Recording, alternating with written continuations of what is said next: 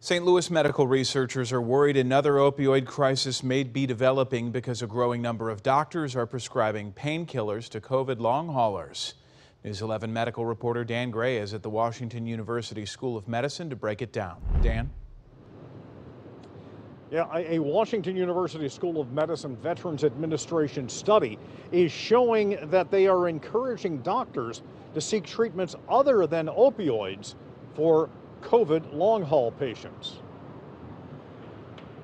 This may cascade down to be a bigger crisis or another opioid epidemic down the road. Lead researcher Dr. Ziad Al-Ali of Washington University and the Veterans Administration says the study showed that COVID long haulers were taking more opioids to manage pain than other VA patients. And we were hoping that opioid prescriptions were going down nationwide, and they were before the pandemic hit.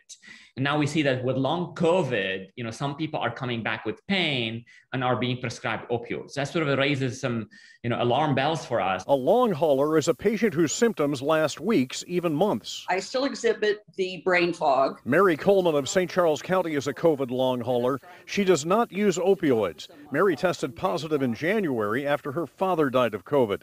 She still has symptoms, including extreme fatigue. Can you imagine if everybody that has been diagnosed with COVID and 6 or 8 or 9 months later are still dealing with symptoms, and then you give them the opportunity to take opioids to address some of their issues? It's just such a slippery slope. Dr. Al-Ali says opioids should be used as a last resort and at a low dose for a short period of time.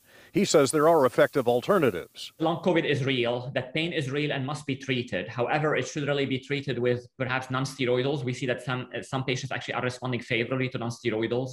There are other options, including Tylenol and paced physical therapy, some form of physical therapy that's tailored specifically to long COVID patients. I would hope that the doctors can collectively come up with a path forward. You have to give us some hope that these symptoms are not going to be with you forever. Dr. Al-Ali says more than 3 million of the 31 million Americans infected with COVID have long-term symptoms. In the Central West End at Washington University School of Medicine, Dan Gray, News 11.